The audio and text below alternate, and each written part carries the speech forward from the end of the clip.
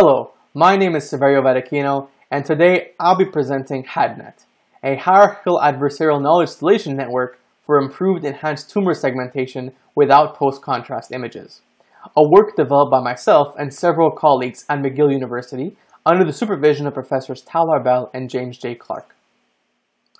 It is well known that the inclusion of different MRI sequences greatly improves the performance of automatic tumor or lesion segmentation networks.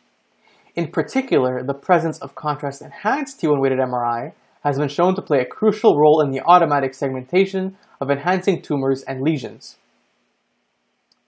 However, acquiring T1C images involves injecting a patient with a contrast agent like gadolinium, a process that is invasive and that is no longer thought to be safe for patients.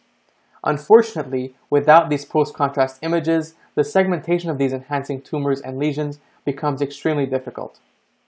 Despite this, in this work we focus on attempting to eliminate the need for these sequences in the context of brain tumor segmentation by developing a network capable of providing improved enhancing tumor segmentations when post-contrast images are unavailable. While there are state-of-the-art techniques which attempt to address the problem of brain tumor segmentation with missing MRI sequences, they do not focus on this specific problem. For example, UHEMIS and UHVD were developed to segment tumor subtissues given any combination of MR sequences. Another example is KDNet, a knowledge distillation network developed to segment brain tumors using only a single MR sequence. While these methods have shown some success, their performance in segmenting enhancing tumors degrades substantially when T1C is missing, likely because they're incapable of coping with the large domain shift that arises when such key sequences are missing during inference. Therefore, our approach was to focus on developing a knowledge distillation technique powerful enough to bridge this gap.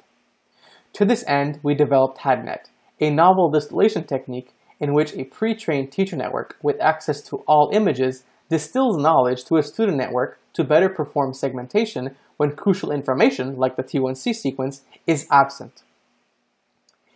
In HADNET, knowledge is distilled from the teacher to the student via a hierarchical discriminator, which has access to both the output segmentations provided by the networks as well as their multi-scale feature maps. While it is true that hierarchical discriminators already exist in the literature, they are not used in the context of knowledge distillation. Furthermore, while adversarial knowledge distillation techniques already exist, these techniques are not hierarchical in nature. Therefore, HADNET is the first method to effectively combine these two components to create a knowledge distillation technique capable of better overcoming the large domain shifts that arise when crucial information is absent during inference. The HADNET framework consists of three components: a teacher network, a nearly identical student network, and a patch-based hierarchical discriminator denoted HD.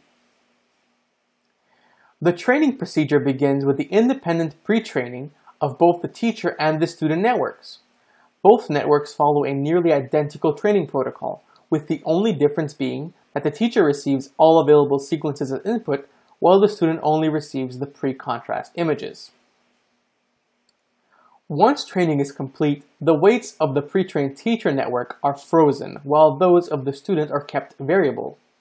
Naturally, as the teacher was provided additional key information during pre-training, a large domain gap exists between it and the student.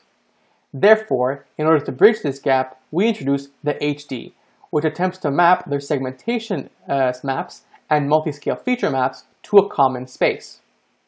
More concretely, this is done via an adversarial game played between the student and the HD, in which the discriminator tries to distinguish between the segmentation map and multi-scale features of the teacher from those of the student, while the student tries to fool it into misclassifying its segmentation map and features. Ultimately, the gradient signal resulting from this adversarial game teaches the student network to more reliably segment enhancing structures without post-contrast images.